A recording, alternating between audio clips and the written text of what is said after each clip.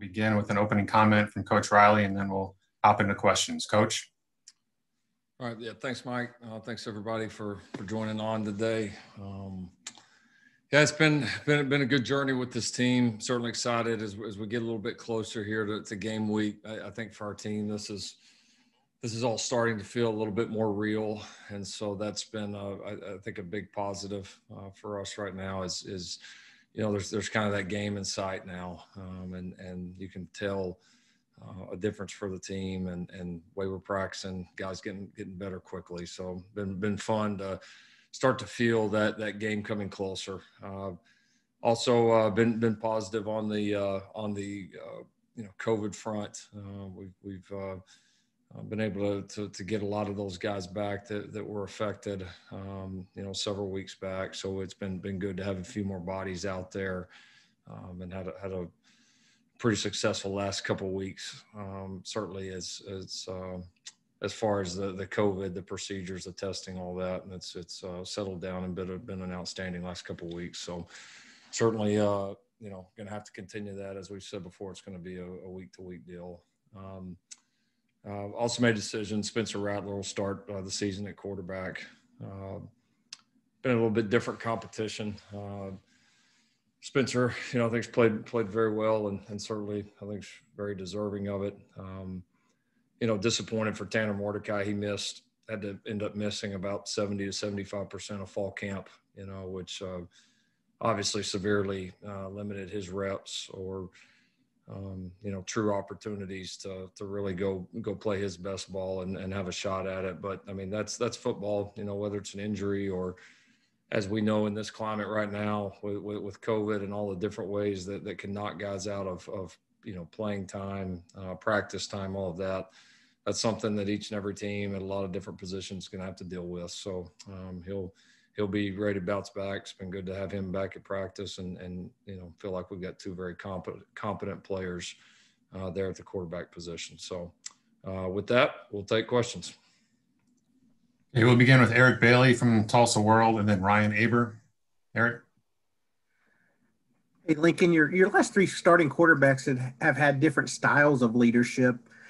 They all had previous starting experience when they assumed their role. What kind of leader have you seen in Spencer, and is it any way comparable to what you had with Baker, Kyler, and Jalen? They're all a little bit different. Probably, yeah, it's hard to compare. I mean, there's some bits and pieces of all of them. I don't know that, probably he's definitely different than Jalen, probably a little bit more outgoing, maybe somewhere in between Kyler and Baker a little bit. But yeah, has a natural confidence and kind of charisma about himself, and always he seems to always have a lot of confidence regardless of the situation that he's in, which I think is key for anybody at that position. So I think his confidence and belief in himself, his teammates, I think that's the thing that I would say stands out the most about him right now, and he's never been afraid of the moment. Which again, for young players, that's a key thing. And I don't know that that's really coached. That's just something that guys either have or they don't at a young age. Thanks, Lincoln. Okay, let's go to Ryan Aber with the Oklahoman, and then Joe Bettner. Yeah, Lincoln, obviously this quarterback race is a lot different for a lot of reasons. And you mentioned, Tanner missing all that time. I know you're confident in Spencer Rattler, but do you feel like you had enough data, enough time seeing these guys to make this decision, or is it just a timeline thing where you sort of have to do it, here pretty quick? Yeah, no, I kind of went through all those, scenarios. I mean, this one's, like we said before, this one is so new and unprecedented for so many reasons. So you're just kind of taking it as it comes and trying to make the best decision. I mean, Spencer certainly has performed well enough to be the starter. There's no question about that. Sure, just the competitor in you and the coach who loves competition. You'd love to have seen every single player here healthy for every practice and getting the same amount of reps, the same amount of coaching experience, all that. But it's never reality of football. And then this year more than others. I mean, there's not one position that we don't have some of that as well. And again, whether it's been an injury, whether it's been a COVID-related absence, we're dealing with that all over the place. You've got some guys that have had 5 practices, some guys that have had 10, some guys that have had 20. I mean, it's just kind of a moving target. So I think you just got to deal with it the best you can. And as far as making the decision now, just felt like there was enough separation right now, and felt like that just kind of for our offense that it was important to give us an opportunity to, have, this mock game week, which we're in right now, and then another full week of game week, just because not only is all this COVID stuff new, we're also operating on a little bit different schedule than what we've done in the past, practicing in the mornings a little bit more. So just felt like for all those reasons, it was the right time. Appreciate it, Lincoln. And let's go to Joe Bettner with the Norman transcript, and then Jason Kersey. Hey, Lincoln, was just curious, you mentioned how, outgoing Spencer is, and I'm curious, how have the guys gravitated maybe toward him as, being a guy that's only been in the system for a year? I'm curious just what his leadership has been like and how those teammates have seen him throughout practices, being a guy that can be your, starting quarterback. Yeah, I mean, I think I don't know that it'd be too much different than the answer previously. I mean, I think they see confidence and a joy or, kind of love of competing, and a guy that's, has grown up. He's addressed some of the areas that he needed to improve on. Not that he doesn't have a lot to grow. He obviously has a ton, but so, no, I think they've appreciated that about him. I mean, I really feel like our team has a lot of confidence in that room.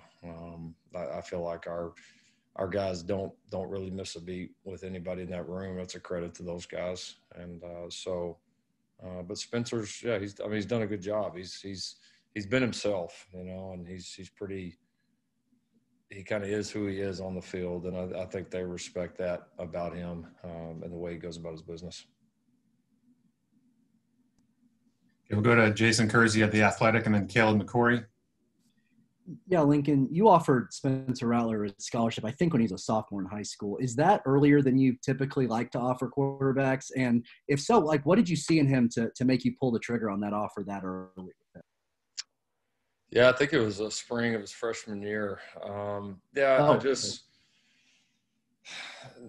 I don't. Rarely do we ever offer anybody at any position at that age, much less a quarterback. But no, I liked what I saw on tape. I thought, the level of ball he was playing against some pretty good competition. Some of the things he did as a freshman, and a young guy that probably wasn't physically ready for all that. Some of the things he did there were impressive. You could see he, had a strong natural ability to throw the football and process and kind of a playmaking ability. So I liked him. And then once I got a chance to go out and see him live that spring, got to kind of see and confirm some of the things I saw on film. I just, I felt like he had all the skills necessary if he continued to develop them, that he was going to have a chance to be a really good player and would have a chance to be a successful player, for us. And so, and even when we offered him, it was, look, we're offering you right now, but, this is based on some of what we see, but also a little bit of a projection too. So, if you want that offer to stand, you're going to have to continue to improve. You still got a long ways to go. And we, anytime we offer somebody that young, that's something we talk to them about this is, you've got to continue to progress and improve. And felt like he did through the years. Thanks. Okay, Caleb McCory of the OU Daily, and then Cliff Brunt. Hey, Coach, this is just a hypothetical, and God forbid this were to happen, but let's say you were to test positive before a game. What's the game plan for game day? Honestly, sadly, still waiting on that. Nothing from the NCAA. Nothing really from our conference on that. So I couldn't tell you.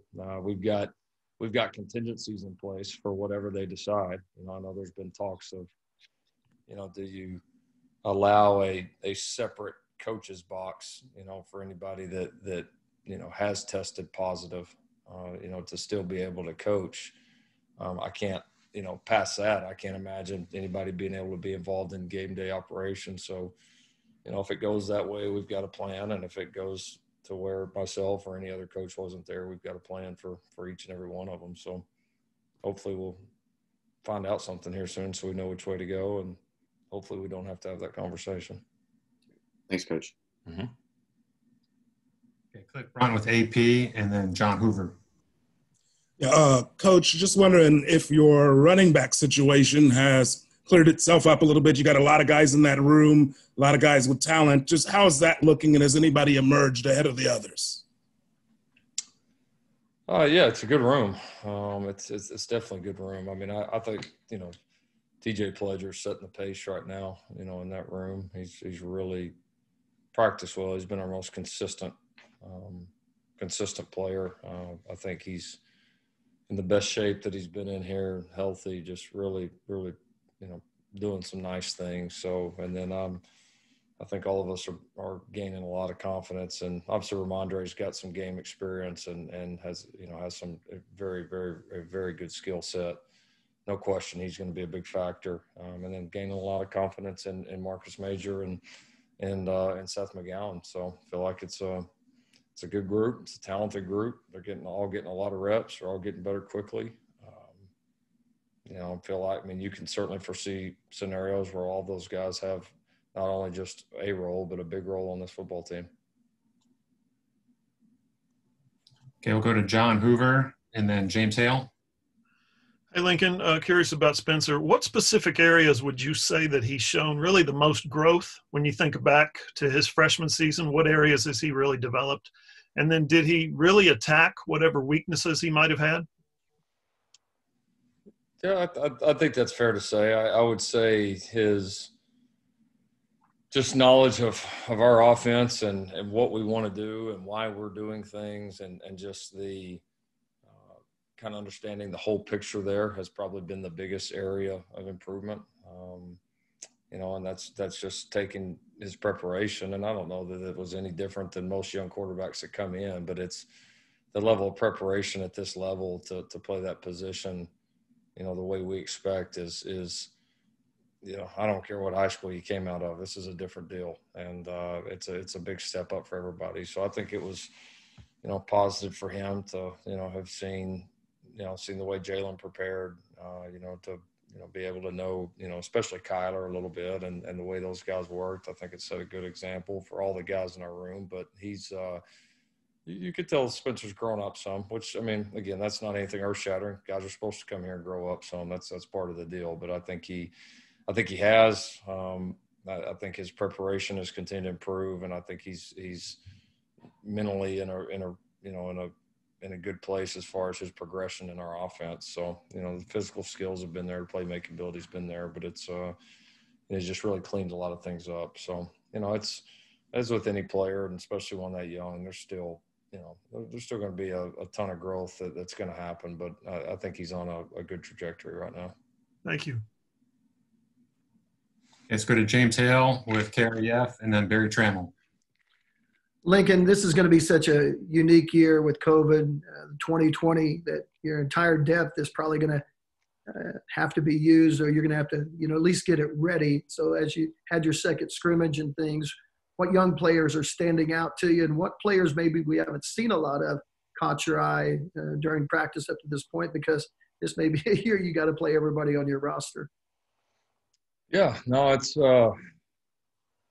it's been fun to see. I would say this recruiting class as a whole, talk about the new guys that just came in. I think one of the exciting things for us right now is you look at every single player, and some of them are at different points, but every single player has got a shot. No doubt. Even you got some that are, I think ready to help this football team this year, and got a chance to continue to press on and do very well. You got some that may be a short time away, but I don't feel like we've got anybody that's a long, long ways away, and that's so I think that's just top to bottom the class. We've been really pleased with where that class is at and the opportunity that they're all going to have. As far as standouts, they kind of all have their bright moments, and then they all, sometimes look like freshmen, but there's, No, there's definitely been some guys that really prove. I would say some guys on the roster that have stood out. Bray Walker's had a really nice camp. I mentioned TJ Pledger and the job that he's done. He's certainly been an impressive guy. Been impressed with our two transfer receivers. They've done some really nice things. Brian Asamoah is a player that's been much improved, I think, on the defensive side. Again, I know I said this before, been pleased with Robert Barnes and Jamal Morris. I think they've been certainly a bright spot, that transition from them from the secondary down to linebacker. I think much improved there. Jay Cradell is a guy that stood out and has really continued to improve as well. Isaiah Thomas has had a really strong camp. Been very, very pleased with him.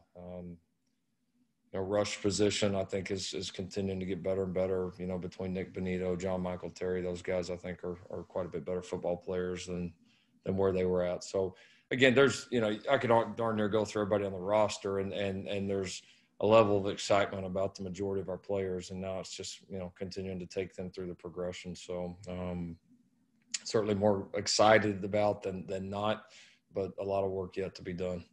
Thanks, Lincoln. Okay, Barry Trammell with the Oklahoman, and then Bob Prisbillo. Yeah, Lincoln, when you look at Baker, when Baker started here, he had some experience. Kyler had a little. Jalen had a lot. These guys don't have any. Are you having to coach different? And is your expectation level tempered by the fact that for the first time ever, these guys have zero experience on the college field? No, I think I always coach different. I mean, I think it's you coach the guys that you have, and every player that you have in there is going to have different strengths, weaknesses, experience level. And I've said this many times about this group. You got kind of two levels of experience. You've got on the field game experience, and you've got experience level within our system running our plays. And so, it's kind of varied levels all over, as you mentioned, but I think I always coach different. I think guys learn differently. Guys need different things. Guys have different strengths and weaknesses. So it doesn't feel different there. But, we were always going to try to attack the areas that we think that they need to improve on the most. As far as expectations different, no. I mean, these guys are more than capable of running this offense and playing the position the way, we expect it to be played. And I think they're going to do some really good things. I think we've got some good players around them, and our expectations for how they play and for how our offense plays have certainly not changed. Okay, Bob Prisbillo with Sooner Scoop, and then Brandon Drum. Yeah, Lincoln NCAA recently ruled that no matter what happens this year, no one's losing the year eligibility. First of all, do you agree with that? And secondly, any suggestions on scholarship limits or what the steps that are going to have to be taken to try to make this happen smoothly moving forward? Yeah, no, I mean, it's a decision they made. I mean, any decision they were going to make was going to have some positives and negatives to it. So I don't know that there's a right one. I mean, I'm happy for our players and all the players across college football. It's a huge win for them. At some point, this is going to be a loss for the high school player because there is going to be a trickle-down effect here. And at some point, your rosters – it sounds like after the first year, your rosters are going to have to, get back down to the normal 85 limit, which is, going to provide some challenges. So, it's a big decision. You certainly understand why the decision was made. There's going to be a lot of repercussions of that decision, and it's going to take a lot of work by schools, legislative branches. I mean, everybody to figure this out because it's going to create some different situations than we've ever been in. So we're going to have to work together to figure it out. Okay, let's go to Brandon Drum with OU Insider. Hey, Lincoln, appreciate you doing this. You talked about Spencer Rattler. You named him the starting quarterback, but the other guys, Tanner Mordecai, Chandler Morris, how confident are you in them as far as their overall understanding and progression as well? I guess, in the offense and just total mentality. Extremely. I don't know that there's a quarterback room in America that I would rather have. I mean, I love the room. I love the competitiveness. I love the skill level that we have in there. You mentioned, Tanner and the job he's done here. I've been very pleased with Chandler Morris, the way he's prepared and the ability he's shown. And then, and then Tanner Schaefer in our room has kind of been a long-standing guy that's a very valuable member of our room as well. So, I mean, it's a very good room. And, we certainly know, and each and every year this can happen, but certainly know you're going to need everybody in that room some way, somehow this year. And so I think it's a room that gives us a chance to win and a chance to play very well with a lot of different guys in there. So a very, very, very high confidence level in that group right now. Coach, I've got 3 more in the queue. Do you have time to knock those out? Yeah, we can. Okay, let's go to Garen Emig of the Tulsa World, and then Keegan Rennell.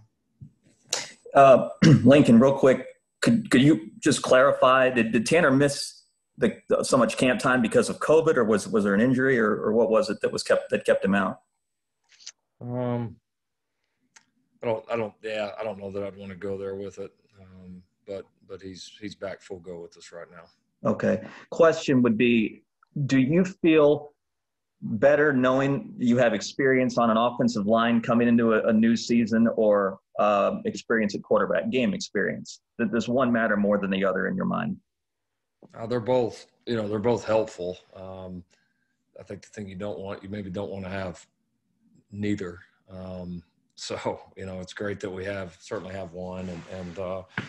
I think there's definitely more competition, more game experience. I mean, there's, expectations are high for how we need to play on the offensive line. And, that's whether a quarterback's played in 2 games or he's played in 20 games, having a great offensive line is your best friend. And so that's certainly, we certainly got high expectations for how that group can and will play. And that obviously is going to have a direct impact on our quarterback play as well. Okay, thanks. Mm-hmm. Okay, our last 2 questions will go to Keegan Rennell of Sooners Wire, and then Kerry Murdoch. Yeah, Lincoln, I know Baker talked about how important it was for him to sit that 1 year whenever he was here in 2014. Just how important was it for Spencer to sit behind Jalen, specifically just with his leadership and work ethic he had? Yeah, no, it was a great learning experience for him. I mean, they're 2 very different personalities, but there's still so much you can take, from especially a guy that'd been in the fire as much as Jalen had. So, no, I think it was a learning experience, and not that you'll take every single thing that somebody did, but I do think there's a ton of positive points. And I think the time is always important for a young quarterback, just to kind of see how this thing works and how do you install and how do you game plan and what's this process like and how do you lead and the ups and downs, and to be able to get a feel for that and be in the middle of it without everything, without so much of it falling on your shoulders at that point is a great thing. But they got to use it the right way, and I feel like our young quarterbacks have. Thank you. Final question to Kerry Murdoch of Sooner Scoop and Sports Animal. Lincoln, you mentioned just how positive it's been in practices because they can kind of see the games. We saw a game this weekend. It looked like it was, for the most part, played really well. I don't know if you ever thought like college football was going to be kind of ugly this year, but does it give you hope that this is going to kind of look like for the fans what they're used to looking like or what they're seeing? Yeah, no, oh yeah, no, I think the quality of ball will be very good.